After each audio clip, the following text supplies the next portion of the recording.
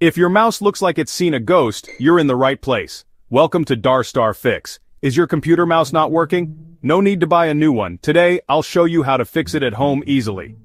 Let's get started. The most common mouse issues include unresponsive clicks, a faulty scroll wheel, or connection problems.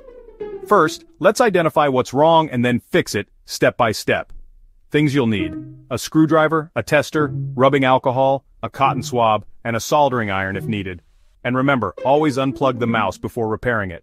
First, unscrew and carefully open the mouse casing. Check for loose wires. If any are disconnected, solder them back in place.